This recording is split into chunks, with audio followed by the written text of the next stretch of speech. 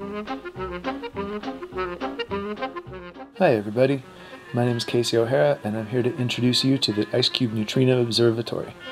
This will be the world's largest telescope. It's currently being built at the South Pole and it will allow us to study the universe by looking at neutrinos. Well, your first question might be, just what the heck is a neutrino anyway?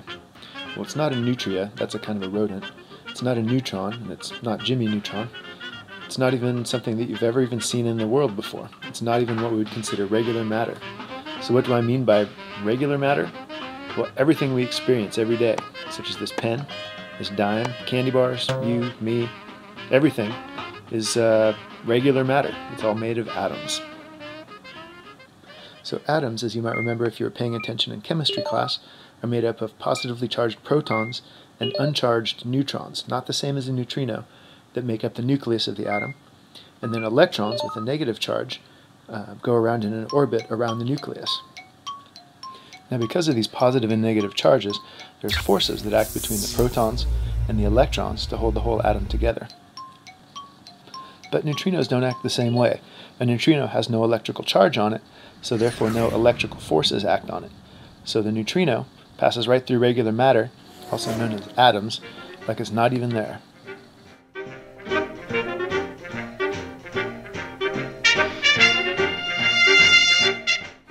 So neutrinos pretty much go through everything: walls, floors, us, the earth, the sun, everything. But this also means they'll go right through any sensor or detector we could ever build.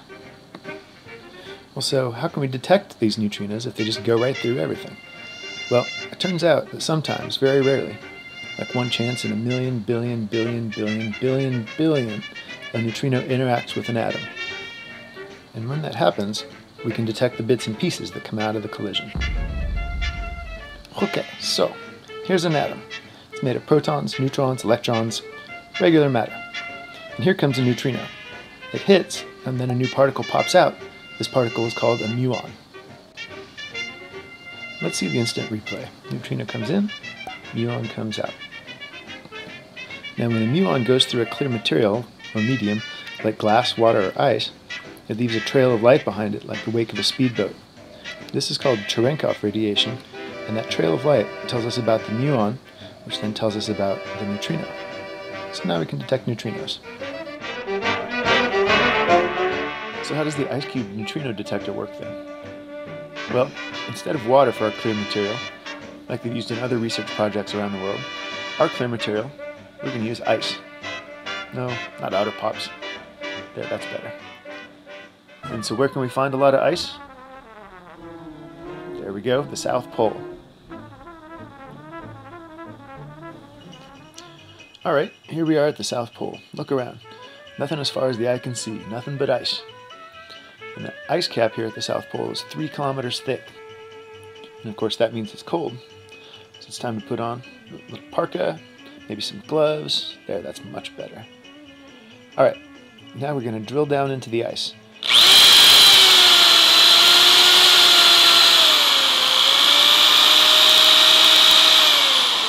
We're going to drill down to a total depth of about 2.5 kilometers.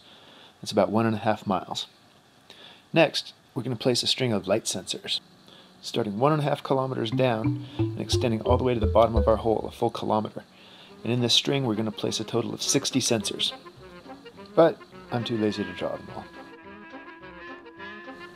So, what's better than a string of sensors? Lots of strings of sensors.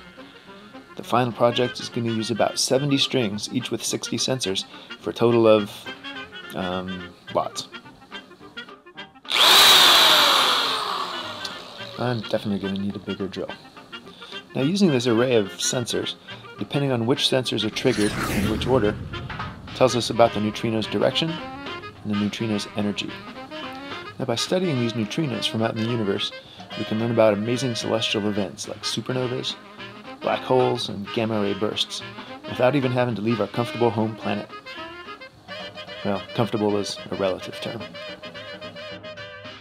Well, I hope you enjoyed my little movie. You can find out more information and details at the IceCube website, icecube.wisc.edu, and you can follow my expedition, along with other Arctic and Antarctic expeditions, at www.polartrek.com.